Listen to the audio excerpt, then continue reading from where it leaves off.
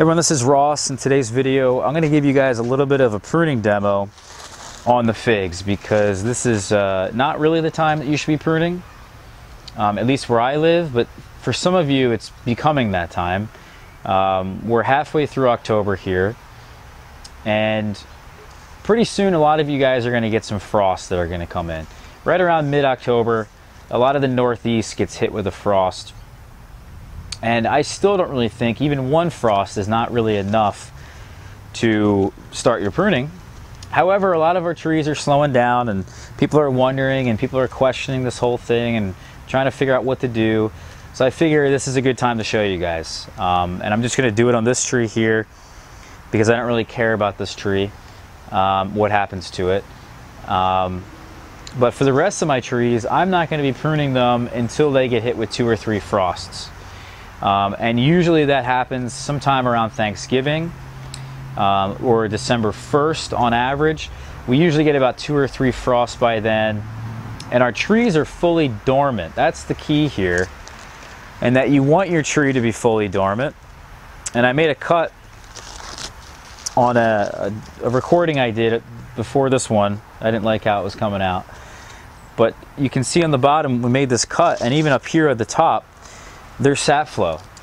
So the trees are still actively growing. They're not in their dormancy process. Of course they have leaves on them, and that frost is going to knock off a lot of these leaves, and you might think, oh well, they must be dormant, they don't have leaves on them anymore. Well, if you make a cut and there's sap flow, the tree is not fully dormant, and it's really best to wait until the trees are fully dormant, at least for the quality of the cutting, but also for the health of the tree.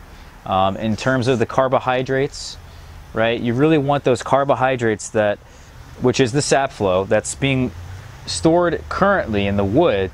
You want all that sap flow to return down to the roots, so that when the tree wakes up the following spring, it has as much carbohydrates stored up that it can use to get off to a great start the following year. So if you do this too soon, it's just not ideal. I mean, you could do it now. You could take cuttings really whenever you want. You could take cuttings when the tree, maybe 3 months ago, when I didn't even have lignified growth. You could take green cuttings. You could try to root those. Very low success rate, however, but you could do it. And I don't really think, you know, there's some of you guys out there, by the way, who live in like Florida or live in like, you know, super warm parts of California, or maybe a really warm part of Arizona as an example, and you guys may not have a dormancy process, particularly southern Florida. And I've gotten questions in the past about, oh well, if my tree's not dormant, and it really never goes dormant in Florida or southern Florida, should I prune it? And the answer is yes. You should prune it. You know, of course, there's different reasons to prune a tree, right? We're always going to have an objective with this. We can get into this in just a moment. But even in South Florida, yeah, you're going to have to find the right time for you to prune your tree. Preferably when it's the coldest week of the year, when it's really, things have really slowed down and the trees don't really look like they've been doing anything for some time. Even in southern Florida, it can get down to 40 degrees. Not very often. But, you know, it's just something you're going to have to figure out for yourself, unfortunately, is that you really have to imagine what would be the best situation for your tree. And if you are pruning your tree in that kind of climate, I would say minimal pruning, you know. You don't really want to be taking off too much wood. And that really goes for everybody. We don't want to be pruning our trees too much. Figs do not like to be pruned really all that much. In fact, they only really like to be lightly pruned, and they'll benefit from being lightly pruned in a lot of climates. A lot of you guys, however, have this issue where you have a space issue or your tree is going to get too big. So in that situation, you got to do what you got to do, right? But the more we prune our tree, just as a general rule of thumb, the more wood that I take off of this tree, the less fruit I'm going to have next year. The less productive it's going to be. And in fact, if I don't preserve these growth tips here, which is the growth point, on every branch there's a tip, a green tip, and that's where the leaves come out of. And if I can preserve those tips and they wake up the following year and those tips are preserved, I will get my main crop, because the main crop forms on new growth. So if I can preserve those tips, I'm going to have main crop 2 weeks earlier. On average. It's not always 2 weeks, but that's a good general rule of thumb. And the reason for that, for those of you who want to know why, is that if we preserve these tips, the growth from this point when our trees wake up the following season is going to be much more vigorous. It's going to reach maturity faster than, let's say, a branch down here. Like if this is, you know, going to leaf out in all different directions, it's going to put out all different new branches. I may have a lateral branch from down lower that's just not going to reach maturity nearly as quickly as the highest branch, the highest bud. And in particular from these growth points. Even if I were to just say, let's say I just took off the tip here. So I'll cut this off and I'll show it to you. This is just the tip right here. I don't know if you guys can really make that out. Now below this tip is buds, and just because I took that off, this tree on this particular branch is going to fruit 2 weeks later. However, what I did do is I changed up the hormones in the tree. By taking off the tip, we talk about doing this when we're pinching as well. By removing that tip, we're changing up the hormone balance. The auxins in the tree are going to change. There's no apical dominance anymore. At the highest point of any tree is the most apical dominance. And it has as much auxin as possible, which is then suppressing the lower growth because it has that dominance. It's just like, you know, it was like alpha male type things. It's the same thing here with plants, is that they also have a form of dominance. So by removing that tip, the tree loses its dominance in this particular point here. And now the tree the following year has the ability to branch out in different directions. And by branching out in different directions and by changing up those hormones, you're actually encouraging the tree to be more productive, to have the right hormonal balance. You know, instead of having, let's say, if I left the tip on there and I let the tip grow, new growth that was, like I said, 2 weeks earlier, it'd be 2 weeks earlier. However, on this section of the tree, I would have less fruit, right? There's a balance. You know, you can have earlier fruit or you can have more fruit. It's really depending on what you want to do. So by taking off the tip, and the reason why we have more fruits this way is because now the tree has the ability, because there's no more dominance, to send out all these new vigorous shoots from lower down on this wood, right? So there's a bud here, there's a couple buds up in here, there's a bud behind it that you guys maybe can't see, there's a bud right here, a bud, at every leaf is a bud. And because I took off that tip, it's going to have the ability, and it's going to be encouraged because of the hormones, to then send out new shoots in these different locations. And then I can come in here in the spring, once I've taken off the tips in the wintertime when I do my pruning, I can come back in here in the spring and I can say, all right, well, I like this branch, I don't like this branch, I like this one, I don't like that one, and I can rub off what branches I don't want. And I can keep the ones I do because, like I said, the main crop forms on the new growth. So if we can really focus on having the best, most productive, most vigorous new growth that's growing in the directions we want, that's getting enough sunlight, we're going to have the best tree possible. So it's really important from that, knowing that we can do that little technique. And we do that every spring. We talk about that every single spring. You know, so going back to this, that's one option, right? Is taking off the tip. We can leave the tips. The third option here is to take off about 3 inches of growth. And this is still defined as light pruning. If we have too much pruning, a hard pruning, if I were to come in here, let's say, and I were to take this branch all the way down to, let's say, here, that's a lot of growth. That is enough growth. That's more than 3 inches. It's more than taking off the tip. This is enough growth to consider this a hard pruning. And a lot of people say, all right, well, take off a third of your tree. a third of the growth, take off a half of the growth. You know, I think most people would say that a hard pruning is maybe half of the growth from last year, half of the new growth. In figs, it's very different. And if you take off more than 3 to 4 inches of growth, that is considered heavier pruning. You know, you're no longer in the light pruning stage. You're no longer in that. So it's important to consider for what your objectives are. And we're going to get into the objectives in just a moment. So that's one option, is to do a hard pruning. And that's legit. That's a good reason to do it. If we do a hard pruning, let's say, why would we want to do a hard pruning? Well, we could do a rejuvenation pruning where I can actually chop this tree all the way down to the base and have it re-sprout from a lower node. That's usually more vigorous, more healthy, and that's called rejuvenation pruning for a reason. Usually it's used on 30 or 40-year-old trees that lost their vigor, that, you know, really need better soil, and they've just been old and gnarly, and that's just a good technique to rejuvenate the tree. You could do the same thing even with your potted trees that maybe you have a potted tree. We've done a video on this, by the way, guys, with our Planera. Actually, we talked about it only a couple weeks ago and the results I had with that.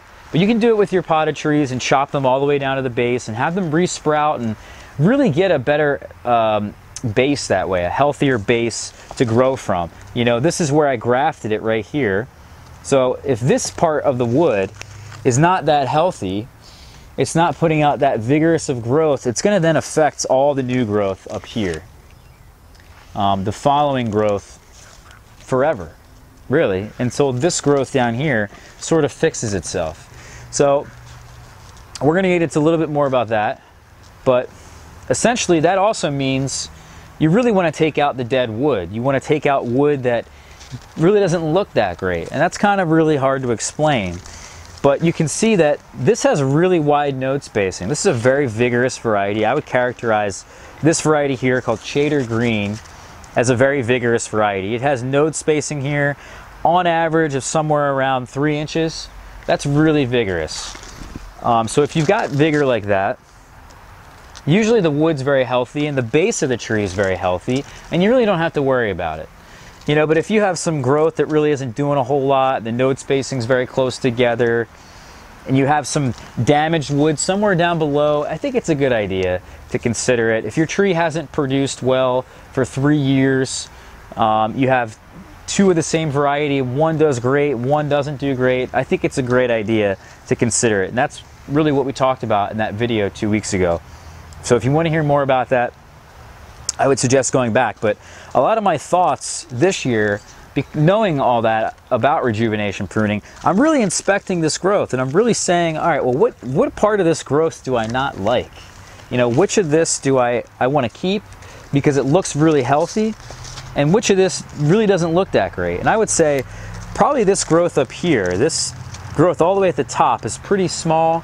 It's not as vigorous because we had pinched this, tried to get it to fruit. It didn't fruit this year, but then after pinching it, it resumed growth and put out this weak growth up here. So I don't really like this. So what I'm going to do is come in here and I'm going to actually take this off. And that's just growth that I don't really like, as an example. You know, that would be something for the rejuvenation aspects, for keeping our tree very healthy and very vigorous. I think that's pretty important. So the fourth option here, so we've got ourselves, you can take off the tip, you can take off 3 inches of growth. You can do a hard pruning, like a rejuvenation pruning. Or you can kind of do this in a way that you're setting yourself up for shaping it the right way. And I've got a pretty good shape just looking at it right now. You know, you can see that this is looking pretty good. We got everything at the same height. And this is good to use on your younger trees, right? This is something that you want to do when you're not at maturity, is that you really want to focus on getting this right shape to then build upon for later years to have as much production as possible. So, you know, if we're building our trees and getting them off to the right base, the right start, everything's healthy, everything's vigorous, we just want to focus on the form. We just want to have enough of this tree to then branch out to have a nice wide canopy that's not shading itself out. You know, it's really doing pretty much everything you want it to do in the future. And it all really starts with the form. So again, there's a lot of objectives with this. What is it that you want to do? Another objective is to really prune this thing for fruit production. So again, I could prune this, I would say for fruit production, I probably want to just take off the tips, and that's it. If I take anything more off than the tips, even 3 to 4 inches of growth, I'm going to lose some fruit next year. Now, of course, I want to focus on having a really healthy, vigorous tree, right? So I want to cut out all that dead. I want to cut out all that wood that doesn't look that great. But maybe another objective that you have is you want as early a fruits as possible. Leave on the tips. Try to get as many tips as you can, right? Get it to branch out in 1 year, and then the second year, preserve most of those tips. And you're going to have nice production. You're going to have earlier fruits. The third objective here, maybe you just want a good form, and that's exactly what we're doing here, is that we're coming in here, we're getting everything spaced out really nicely so that it's going to grow in its own direction. You know, this branch right here, it's going to branch out, let's say this way, or let's say this way, but I don't really want it to branch out this way because we've got ourselves a branch already right here and a branch already right here. So if anything, I want this thing to branch out this way. And if you look here at the nodes, you'll see this one here is going to branch out probably about right here, which is good. We have a node on the back which will probably branch out again this way, but the node all the way at the top is going to branch all the way back towards me, towards this other branch system here. So I think it's a good idea to even come in here and make your cuts on an angle, guys. That's another good one. You know, and also don't come in here too close to the node. I think you should really leave some space.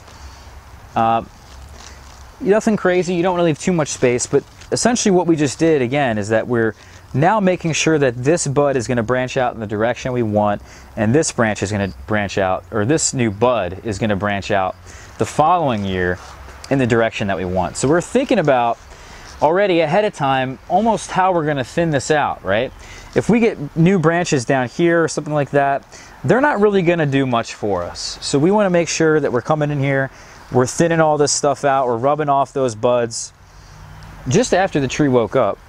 But again, it's good to focus on this stuff now, it's really getting the direction of the buds that you want if you're not willing to come in here and thin this stuff out. So let's see, what else do we got here? This branch is cut pretty well. I'm going to cut this just on an angle, a little bit lower.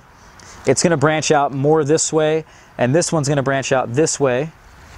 And then we have on the back side here nodes that I don't really like. I really don't like this entire branch right here. So what I'm going to do is I think I'm going to cut this whole thing out. And this is again for form. This is what we're doing right now for form. If I was doing this to get as much fruit as possible, I would have done nothing. I would have just took off the tips. If I was going for early fruits, I would have took off nothing. I would have not even pruned off the tips.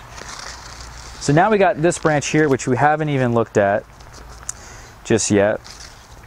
And the wood looks reasonably healthy. However, I don't like some of this stuff up here. And as a result, I think I'm going to take off this whole branch right here. I don't like the way this whole thing looks. I don't like what it's doing.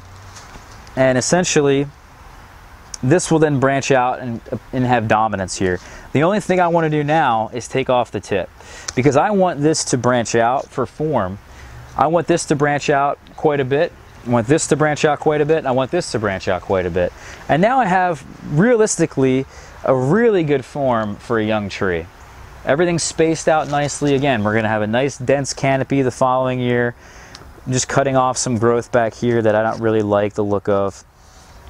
And that's it. We got a really nice, healthy, vigorous variety that by year 3 or year 4, you should be in that maturity stage. You should have that form down, and then your objectives can change. You can then start thinking about, all right, well, I want to focus on, you know, getting myself earlier fruits or more fruits. Also, I think it's worth noting, you know, let's say you got yourself a tree that's at maturity. Maybe you just want to start all over. You know, I know that's really sad, and that may hurt a lot of you guys, but it's a necessity in some cases.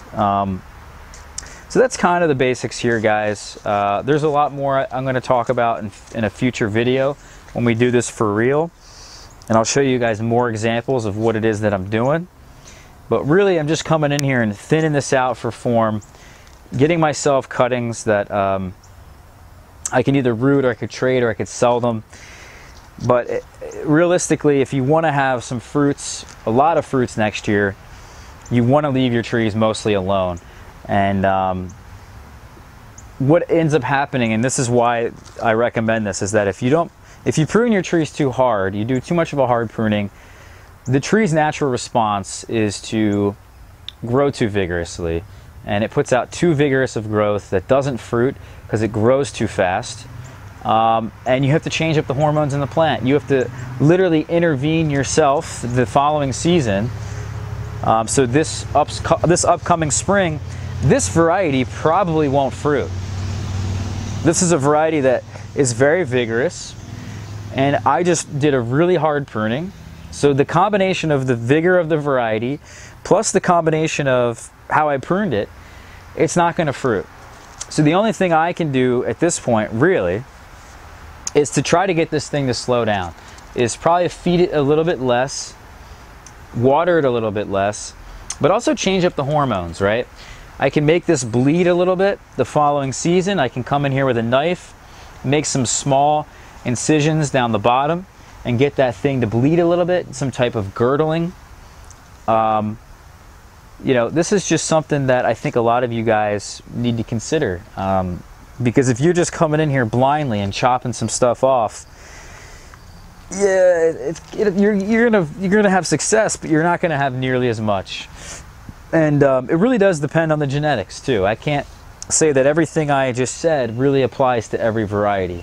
You know, there's certainly some varieties that I could prune very hard, and they'll fruit for me. Even here in my crappy, cool climate, short season climate, I will actually get fruit off of this. But this particular variety, there's no chance. It's just too vigorous.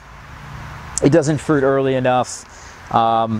So what you're really, I'm pretty much expecting nothing from this tree. In fact, this is a variety that I'm getting rid of. So I won't even have this variety at all. But again, for demonstration purposes, I hope you guys got something out of this. And yeah, that's kind of it, guys. I hope this holds you over until December, because that's really when I'm going to be doing my pruning, is about December 1st, Thanksgiving, and then everything's going to go away for good in the wintertime.